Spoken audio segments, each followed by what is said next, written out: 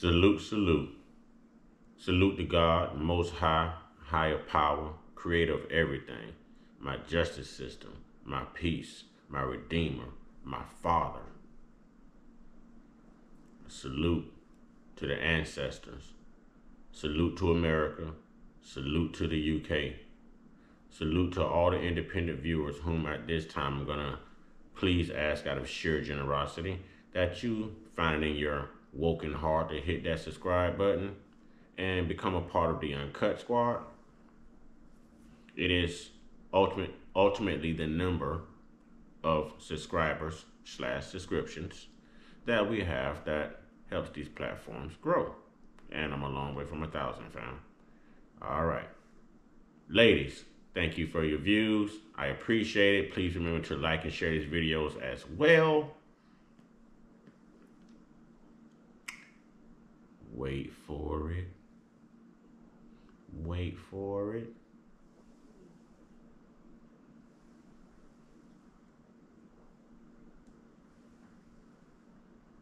One time.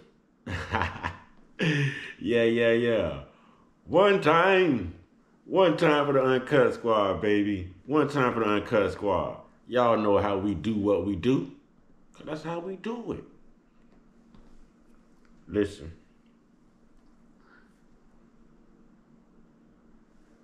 God can take a situation and add so much clarity and so much understanding to it that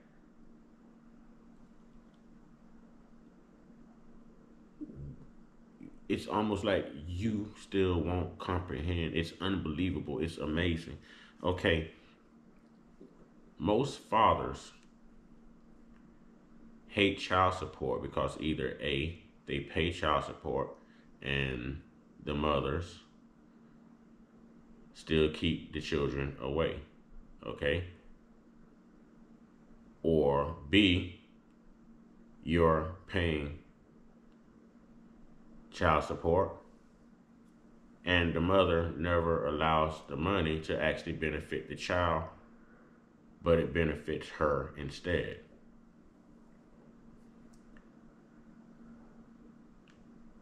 You know, I shared with you guys the death of the mother of one of my children. And I was talking to my 21-year-old stepdaughter. And, you know, she was telling me how hard things were getting financially and, you know, the situation they were in. And in an instant, I thought, you know, well, can you find your mom's child support card? And she goes, oh, I never thought about that. Let me look. And she finds it. And she goes, I found it. I said, well, there should be money on there from me. Feel free to use that money for whatever you need to use it for. Because it was meant to help children. It's child support. There's no one there to stand in your way of you receiving these benefits and using them appropriately and approximately how you need to now. And I'm not justifying anyone's death. I'm justifying how something you hate the most, something you despise the most can turn around to be something so gracious and so gifted and so essential to someone else. What do I mean? I hated child support. But after that baby told me that she found that money on that card, and after that baby told me, well, I don't know how we're going to pay next month's rent, or I don't know how we're going to make, you know, this payment on this automobile. Well, baby, God works in mysterious ways. Check that child support card. And you know what? I'm not even going to fight the child support. I could probably go down there and have the child support stop now that she's in eternal rest. But why am I going to do that when God has already moved in a situation for these children to be able to receive these funds to get by in the darkest and most tragic of moments right now? So understand my job as a child of God. Understand my job when I tell you I live and lead a spiritual journey, a spiritual movement. I'm going to do what's right. I'm going to do what's best. I hated paying her child support. I love paying my children child support because now they can actually use this themselves to get by. They can use it themselves to survive.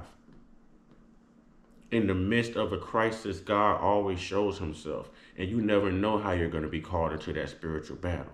But it's important that you put on your full armor and you take your part on those front lines, and you are willing to fight. You are willing to obey. You are willing to be patient. You are willing to persevere. You are willing to understand. You are willing to be reshaped, as the Bible would say. We're like clay that has to be molded. You know, you allow God to reshape you, remold you. So instead of me going down here and turning off this child support, for what? For what? I work. I enjoy getting out of the house. That's just going to give me a reason to work now. Now I enjoy paying that child support when I don't have to, because I know that they're surviving. And I know that I am the last piece that this baby has in this world. So I have a job to do. And I have a role to fill. And I have a journey to complete. And through the grace of God, look how that worked out. And there'll be more money on that card for that baby next month. Well, next week. Next week. You know, God works in mysterious ways. Kiki, baby, I'm sorry about your loss. But when I told you I'll always be there and I got you, I got you. The words of Michael Jackson, baby, you are not alone. God got you, I got you. All right, y'all. Just want to have a moment with y'all, man. This thing gets deep. Y'all get your one-on-one. Let me do this the right way. Let me do this the right way. All right? Remember, get your one-on-one. Get your one-on-one. Get your one-on-one with your higher powers. Choose spirituality over religion. Choose spirituality over religion. Okay? Stay prayed up, stay blessed up, stay protected, stay meditated up, stay real, stay woke, stay uncut, be inspired, be great, be you. And man, just what you go through in life should automatically reshape your understanding and your response. In your darkest moments, focus on the positive triumph. There's something positive about every negative. But it's up to you to allow God to lead you to that point of understanding. Ashe.